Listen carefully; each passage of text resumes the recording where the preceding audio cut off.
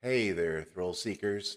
This is Eric the Pug, and I have my shades on today because I'm going to show you how to change a shader graph shader's properties by script in Unity. So let's get to work. Okay, so we are starting off with a universal render pipeline project. So there are two parts to this. First, the shader.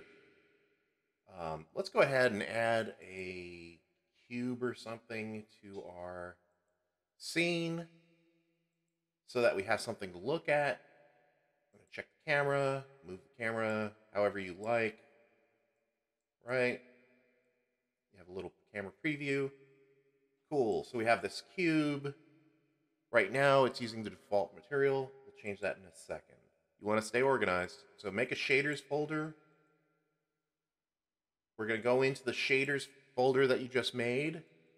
We're going to create a shader, and I'm going to pick blank shader graph. And I'm going to name this shader example. And we're going to go ahead and open the shader editor. And you'll see, let me pop this out. All right, so we're going into the graph settings, your graph inspector's graph settings, and you're going to go into active targets, hit plus, and select universal because we're in universal render pipeline right now. It's going to fill out your vertex and your fragment part. For this example, what we're going to be doing is the simplest thing I can imagine, which is changing the color of the shader from red to blue. So we're going to need two colors. We're going to hit right click, create node. I'm going to type in color and grab basic color. All right, I'm going to need a second color, so I'm going to copy and paste this. So now we'll have two colors. I'm going to click this black rectangle. I'm going to select red. I'm going to go down here, select that black rectangle. I'm going to select blue in the picker. So now we have two. We have two colors. We're going to want to blend between two colors. So I'm going to create a blend node, blend. Boom. Okay. We're going to route the red into the top pin, and we're going to route the blue into the second pin, and then we're going to route the out to the base color right here. And you can see in the preview, once the preview catches up to this blazingly fast tutorial, that will show as one of the colors. In the blend, overlay is selected as our blend mode. What we're going to want is we're going to want linear light. And that's what's going to, basically we're going to linearly blend between these two colors.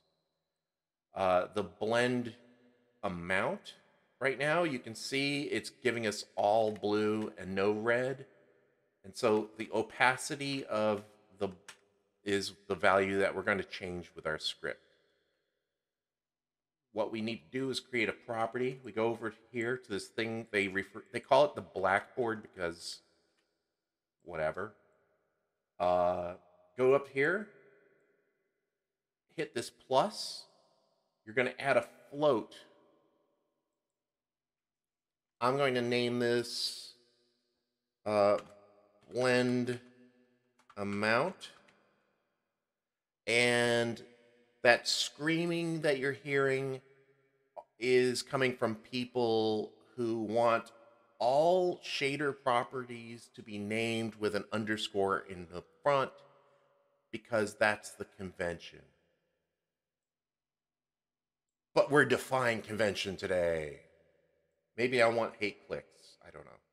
Anyway, we're going to drag our new property out,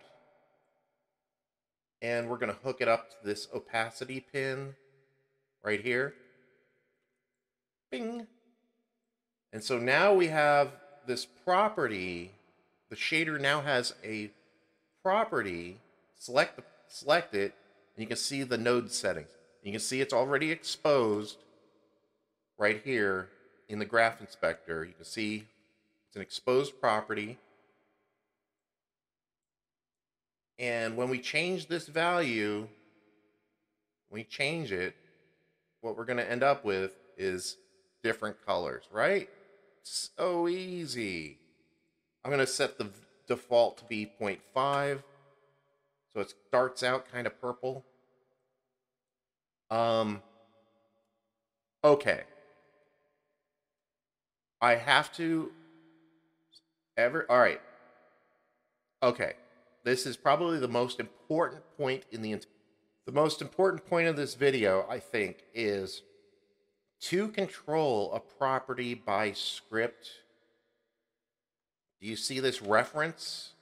You have the name up here, right? But this reference is exceedingly important. Copy your name and paste it in to the reference, okay?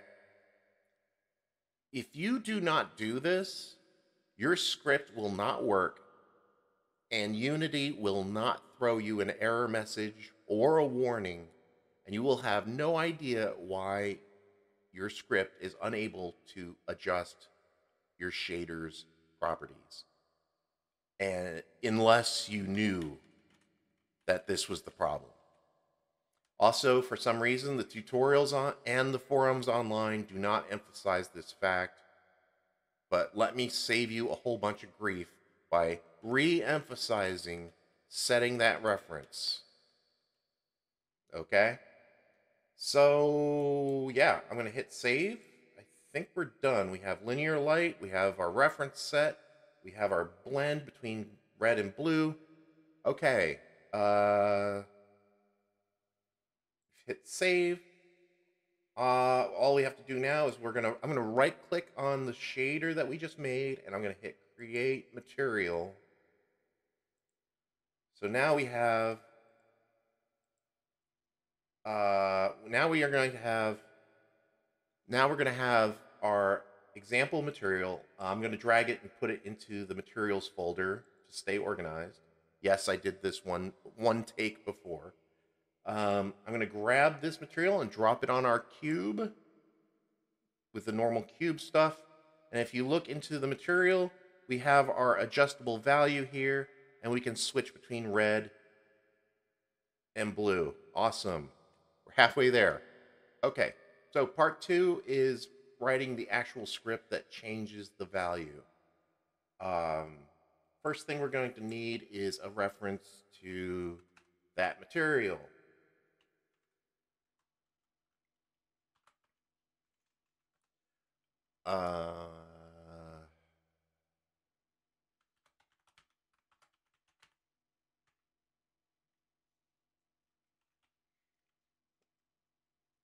We are also going to need the name of that property.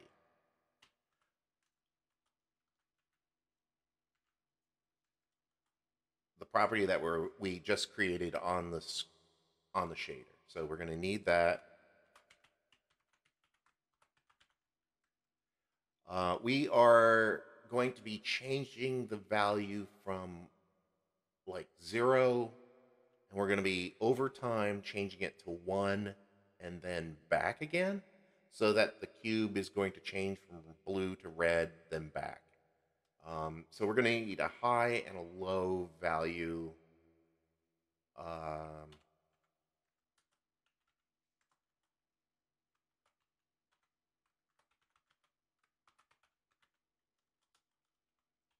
We're going to need that. We're going to need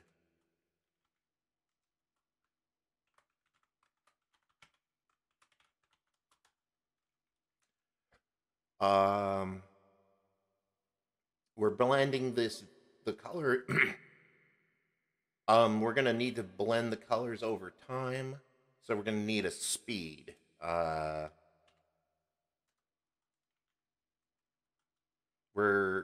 plan is to put this in the update.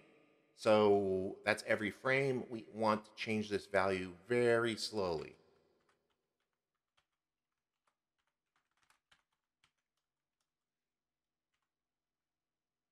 How slowly? Very slowly. We can always crank it up later if we wanted. Also, to do this over time, we're going to need to keep track of the current value of the mixed color. Yeah, so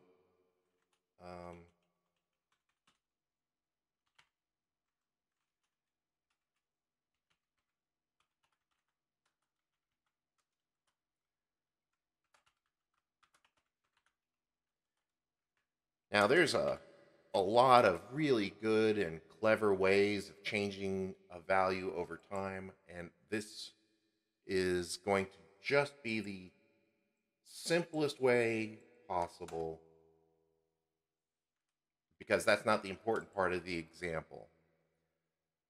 The important part of this script is taking this material and then the first thing we're going to do in update is we're going to set that blend value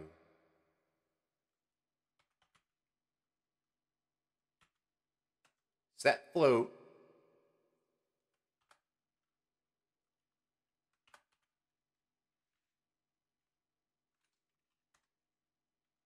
and we're going to set that float to be our mix value.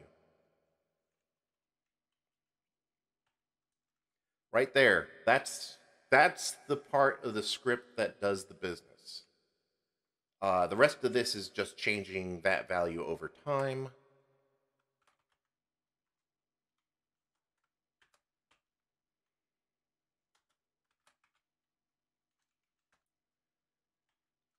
And we're not just changing it over time, but we're also going to kind of ping pong between 0 and 1. So if this value gets over 1, we want to reverse the direction so the value goes back down to 0. I am going to do this way. If the mix value is greater than the high value that we set earlier, or if the mix value is less than the lower limit that we set,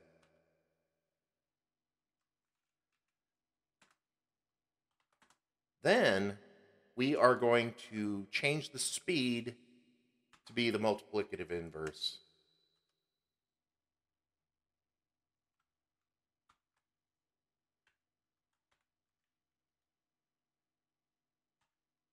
There we go. Let me eyeball this for correctness. I believe that's it. All right, so that's the script. Now we just fill in the values. We're going to grab a reference to your material out of your material folder. Bam, right? We have all of that stuff from our script right here. Blend material, material example. The property name is right here. Blend amount. I just want to put 2 M's in there. There we go. Blend amount. And hit save. And if I am not mistaken, I believe that's it. There we go. All right, great. So it works. I just want to re-emphasize setting that reference value in shader graph because Unity will not give you any kind of warning or error telling you that that's what's wrong with your with your setup. My name's Eric the Pug. I hope this helps someone out there. Like and subscribe, and keep your dick in a vise.